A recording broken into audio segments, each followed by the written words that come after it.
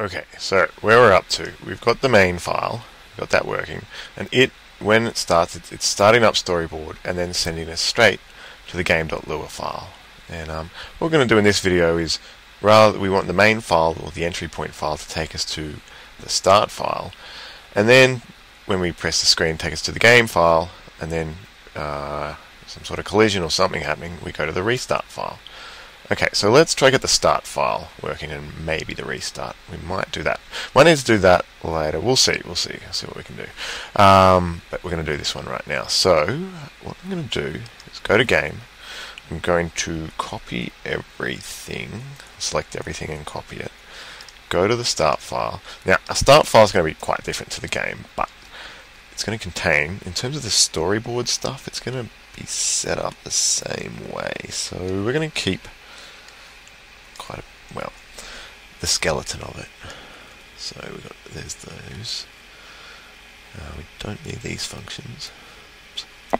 Okay, I'm getting rid of the 3 functions. Oh my gosh. Okay, here we go. We'll get there. Get rid of that and get rid of that. Okay, but we want to keep bits of parts of the file, parts of the create scene because we do want some graphics on there. Okay, I'm getting rid of, I've left city 2 because we want one city to show. We don't need the jet. Let's get rid of that. Okay, again, so inside the create scene, I've left the background, left city 2 because we want to show one city. This can stay the same, so we don't need the physics engine in start. We only need that to start in the game.lua file. Everything else, it should be okay. Alright, let's change the background image. So we've got here in the graphics, there's a start screen which actually says the words start on it. So rather than load the background, I'm going to load start. And now we need to go to the main file and say go to start, not game. So it's going to go to the start. Wow. And that's good. We're getting somewhere. We've got the start graphic.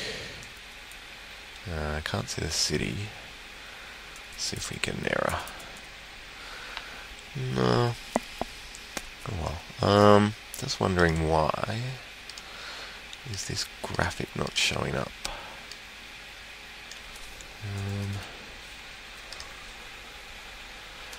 Anyway, rest of it is kind of working. We're getting something. So, let's do is we just need to set it to 0, and that should work. Okay, that's not the one we want. Let's switch it to city 2 graphic. It might look a bit better. Okay, well, still looks pretty dodgy, but we'll live with it. Okay, now what we need to add here is when we actually press anywhere on the screen, we actually want to go to the game.lua file. So to do that, we're going to need a touch event because we're going to need to respond to someone touching the screen. So let's start by well, in the to the background, let's add a an event listener. So we add event listeners inside enter scene. So I'm going to come in here, I'm going to say, what was the name of that variable? Background. Okay, I'll just copy and paste it. Background. Hey, you, when, oh, well, we're just adding an event listener, so, oh my gosh. Okay, so add event listener. And it's going to be a touch event, and I'm going to call a function called start. Okay, so I'm going to say function start, and I'll just pass in the event, and okay, so what we want to say here is if, now we need to use those event.phase things again, so we want this to happen as soon as they press the screen. We don't need to account for when they lift their finger off the screen like we did with the movement of the actual jet. Let's just check if we can get some, like just check our events actually working. So we should see at the moment if this works when we press this. So I'm clicking it a few times, and then if we go to the console, okay, the next global background. Okay, I think we're getting our local things again. Okay, take out the local. Try this again, click it a few times, and there we go, it's working. Okay, so we know that when we touch the screen, this function's been called and this if statement is true, so it's running what's in there. What we actually want to say in here is just storyboard. We want a storyboard.goTo scene, and the scene we want to go to is the game.lua file. We can also add some effects, like have it fade. It'll basically fade the next screen in. So let's just check this. So we press it. Okay, we're not going there. What do we got here? Line 23 of start. Line 25 of start, actually. Right, let's check that. Here, okay, so it doesn't like this for some reason. Right.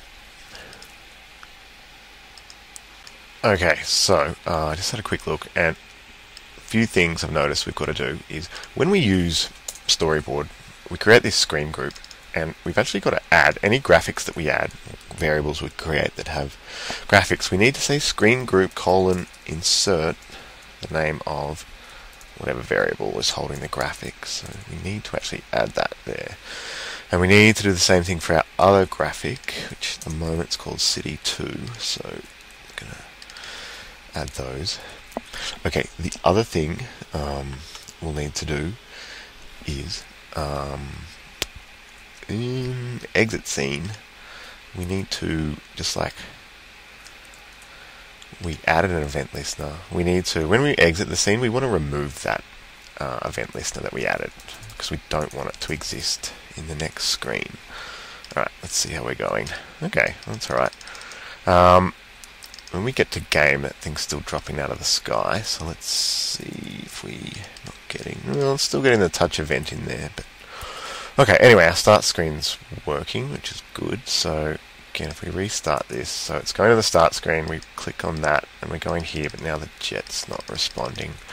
One thing we've got to do is, if we just go to the game.lua file, is what I just did about the screen group and the insert, I forgot to do last video here, so let's just fix that quickly. So I'm coming back here, just copying, I'm only back here so I can copy that line, switch back to the game.lua file, and start adding all these. So that's that one. Add city 1. Sorry, it's a bit tedious. City 2. City 3. City 4. And down here, the jet. Okay, I still think we're not going to have that same problem though with the jet not responding. Oh no, it's back. Okay, I fixed it. Alright, so that's pretty good. So that's a lot of storyboard working. I mean, what we need, I think we'll do now is we'll bring those mines through, and then when we collide with them, yeah, well, so we'll add all the collisions, the enemies and the collisions next video, and then once they're going, we can go to the restart screen, and then we've just got some sort of basic setup, sort of, well, intro stuff, and yeah, anyway, we're going pretty well. We've got storyboard working. So, yeah, okay.